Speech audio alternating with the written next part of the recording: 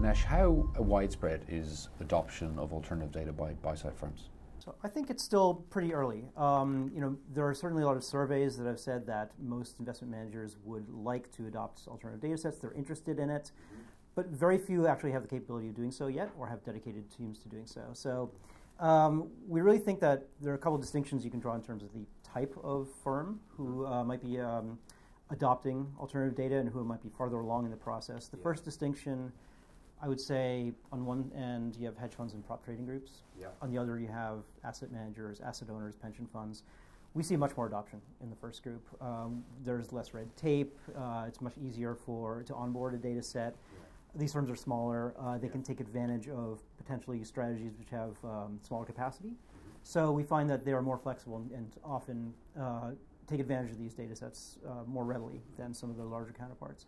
So that's the first distinction, is sort of hedge fund versus asset manager.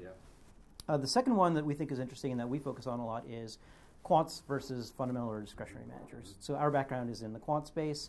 Yeah. We do find that although there are data sets that have been widely adopted among fundamental managers, let's say credit card information, and in the quant space, let's say in news analytics, those things have been around for a while, but we definitely think that the quants are sort of well positioned to ingest data sets. It's something they already did with traditional data set. Yeah. It's just an extension of the same idea. So, we find that they have the ability to ingest a data set, to analyze it, to make a clear determination as to whether it adds value to the process or not.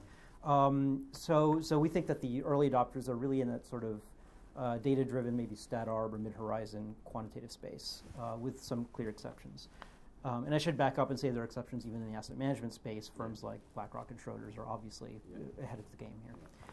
The third distinction is really in asset classes.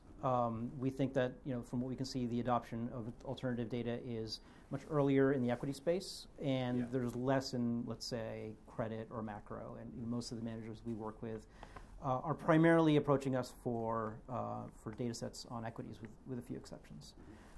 So that's those are mostly the three distinctions I like to draw. And then in terms of the structure of how people have approached this problem, the most common thing we see among the larger quant firms, and those that have the resources for this, is creating a data acquisition team.